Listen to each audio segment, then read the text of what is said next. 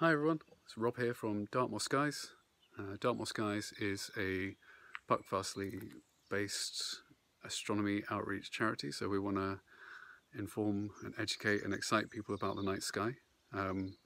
We are based in Buckfastleigh, but we work across the entire southwest. During lockdown, obviously, we've had to stop doing our events, so we're now very, very much Buckfastleigh based. So yeah, you're joining me in my garden tonight, and I want to show you how to see Venus. Venus is so bright that it's visible in the daytime, but when it gets to sort of twilight times like this, it'll become more and more apparent. It'll be really bright. So what you need to do to spot it is try and work out which way is west.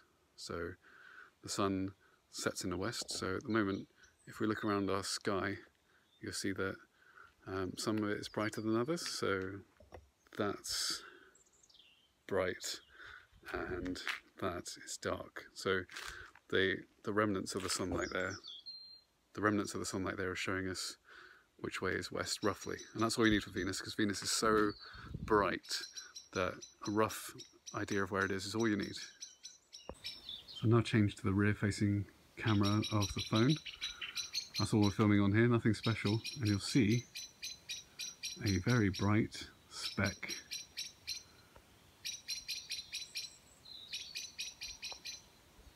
That's Venus. So you can see no other stars are out at the moment. Venus really is really, really bright, so it comes out much before the other stars. But it's a fantastic sight in, well, without any astronomy equipment at all. It's a fantastic sight, and with binoculars or a telescope, you can see a bit more in Venus, as we'll now show you. So we're looking at Venus here through a telescope, but if you've got strong binoculars, you might be able to see something like this. You see that it's a bit of a crescent shape, that it'll become increasingly crescent shaped as we progress through April and May. So you'll see here that Venus is kind of shaking and shimmering and kind of dancing. That's because we're of Earth's atmosphere. Earth's atmosphere gets in the way, and there's all these sort of air currents, and there's turbulence in the atmosphere, and that all contributes to the wobbliness. There's a few things we want to show you about Venus. So first things first, going to go in orbit around the Sun.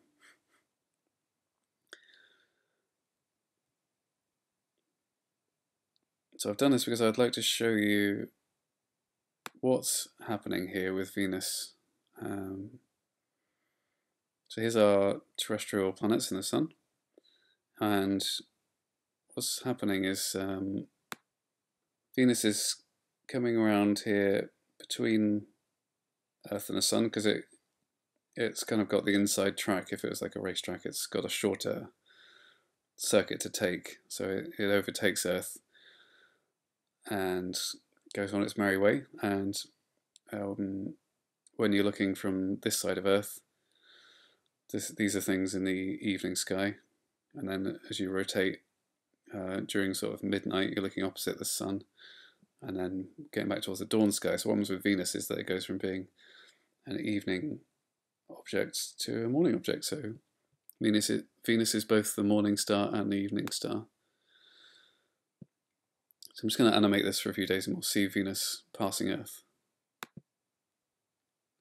Like that.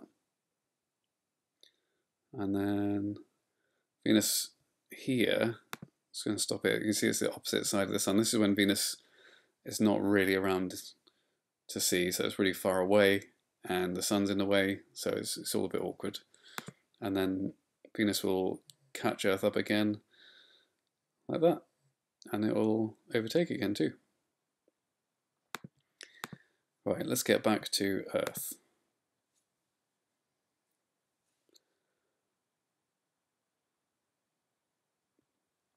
So the key points to observe, to think about with Venus, is that it's going to be changing. This is the crescent as it is tonight, on the date I'm recording this, which is April the 19th.